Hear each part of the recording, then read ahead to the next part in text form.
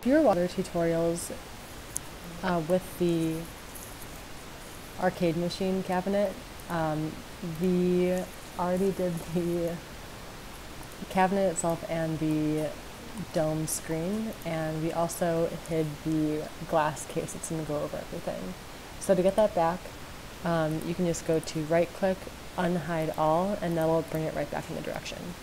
So the first thing that we're going to do with this is we're going to replace it into the cabinet. So the first thing that we want to do is go to our right view, or whatever view you have it oriented in, and go over to hierarchy, and go to effect pivot only, and we're going to center the pivot to the object.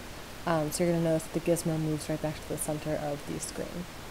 So we're going to turn off effect pivot only, and we can move this right back into place. So let's put that right in there. And it's hard to see from this viewport, so if you want to work in all 4 viewports at this point in time to see where exactly it's lined up, that could be beneficial. So it looks like we can push it back just a tad more. And then we have a gap up here at the top, a little bit of gap at the sides, and we're looking good on the bottom. So let's go ahead and go to our select and scale tool, and let's scale it in all 3 directions here. And as you can see, this is actually coming out of the side, so let's just tailor it down in the Y direction, and this looks pretty good. So with this, we're actually going to apply a glass material, or a transparent material later on, so you can see behind the screen. But we're going to save that for another tutorial. So let's actually go ahead and right click and hide that again. And we're going to start adding some final details to our cabinet here. So the first thing that I want to do is, I want to make this screen pop out just a little bit more. So I'm going to go to this casing around it, and I'm going to select these 4 polygons and the ones in the middle, and I'm going to detach this object. So under Edit Poly, there is a button called Detach, and we're going to go ahead and call this Screen Case. I like to go ahead and rename my objects just so they're easier to access, but sometimes I forget, so do what you'd like. So now as you can see, this object is separate from this object, which is what we wanted to do. So I want to start off by adding a Turbosmooth modifier to it. Now when you add Turbosmooth, you're going to see that it looks pretty bad. But if we bump up the number of iterations here, let's say to 3, we get a little bit more geometry to work with and a smoother result. So what you're going to do is you're going to go over here to Isoline Display. And actually for now, let's not do that. So let's go back to Editable Poly, and we're going to start to clean this up a little bit.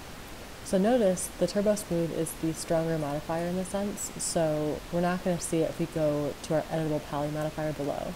So that's where you want to go check your Show End Result toggle. And if we go over to our Edge mode, we can start to edit this. Now with your Edge mode selected, you have this orange cage that shows up on your original geometry, which is what we want to see. And we want to start adding in some edge loops that are going to help clean this up just a little bit. Now you can go over here to edit, and you can use your Swift loop like we were using in a couple of the other tutorials, but what I want to do instead is I want to have a little bit more control over it. So I'm going to select all my horizontal edges here. You can do this by clicking one and saying ring, and holding down control for the other, and also saying ring for that. Or you can just use your marquee selection tool, and both work fine. So once your edges are selected, we're going to go over here to our connect tool, and you're going to see that we have this square shape that pops up, which is what we want. So we want 2 edge segments, and then let's actually increase this pinch to maybe something more like 93. That looks good. We'll say okay. And let's do that again in the other direction. So I'm going to do my marquee selection around my vertical edges, say connect, and we want the same inputs here, so we're just going to go ahead and say OK, and this looks pretty good. So as I'm going to move this out, I'm seeing that my pivot isn't oriented the way that I want it, so let's go to Hierarchy, Effect Pivot Only, Center to Object, and turn that off. Alright, so now I can actually bring my screen out just a little bit more, and that's looking pretty good. But I actually want this to come out of the cabinet so I can actually have some detail here. And if you're looking at this, I'm actually going to go ahead and isolate this. We don't have much going on, so if you look at your cabinet here, there's actually a big space in between the front and the actual cabinet here. So we want to fix that. And the way that we're going to do that is we are going to isolate the object again, and we're going to create some geometry in the back here. So if we go down to Editable Poly, and we go over to our border, we can select our outside borders. So you can see that that's selected in yellow.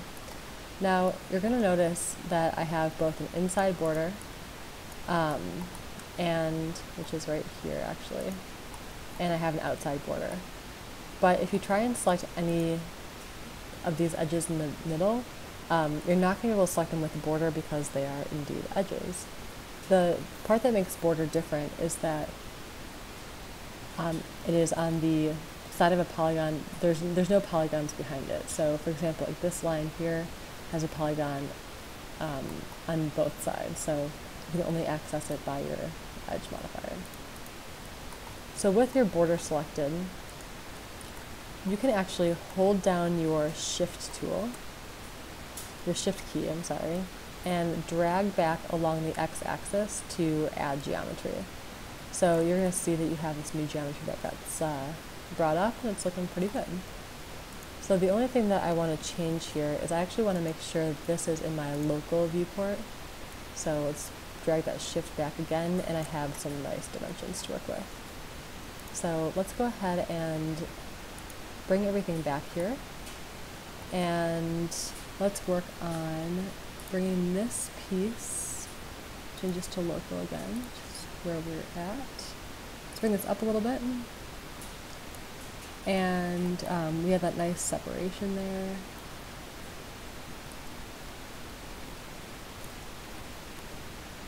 Let's see.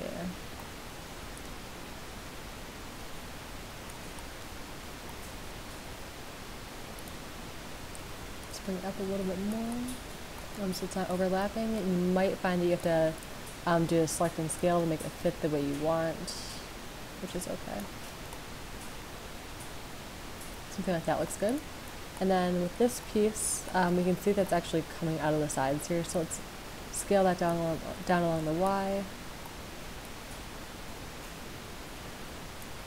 And we can also see these corners here, so we can move this out a little bit more.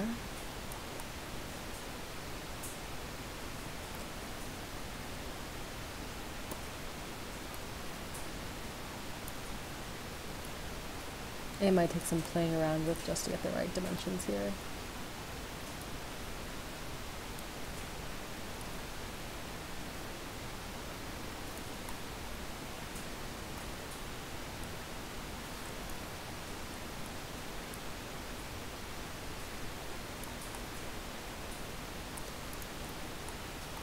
Oops. Alright, so that actually looks pretty good. And that's concluding the detail for my cabinet. Now, the couple other things I want to do that I did forget about is I'm going to unhide, oops, I'm going to do unhide all, and that'll bring this screen back. I want to add some thickness to the screen, because obviously if you're looking at a piece of glass, it is not just like a piece of paper thin. So we're going to add a shell modifier to that. You can see you can adjust the inner and the outer amount, and that's going to increase or decrease the thickness there. So let's go ahead and just make this like 0.25, something pretty small. And if you see here, if I put it back over my case, you can actually see the screen behind it, which is not what we want to do. So I'll hide the selection again, and that just means I need to push these back a little bit more, because I have them too far out.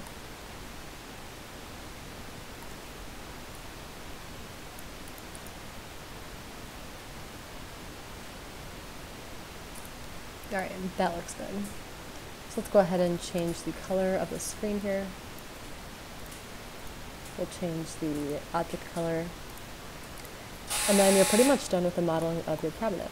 So if you want to do a couple more things, like round out the edges of your cabinet here, a super easy way to do that is to go to your polygon selection mode, click on one of these polygons, hold down Shift and click on the one next to it, and that will select all the polygons in the ring. Hold down Control for the other side, hold down Shift, and that'll do the same thing. So using the tool Bevel, which many of you have probably used before, we want to make sure that we're beveling this by local normal. So you can see that that is extruding out each polygon as an individual entity instead of by a group, which is making it look really weird. So we're going to decrease this bevel amount just to something around here. That looks good. And then the bevel amount itself, you see how it's this dark red? You see some like flashy lines.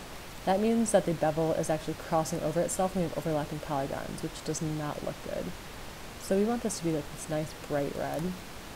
Let's actually bring this down a little bit. And once you say OK, you'll see you have a nice rounded edge to your cabinet. So that is all we're doing for the modeling of the cabinet itself. In the following tutorials, I'll show you how to unwrap this and add materials, and we can also add the joysticks on here.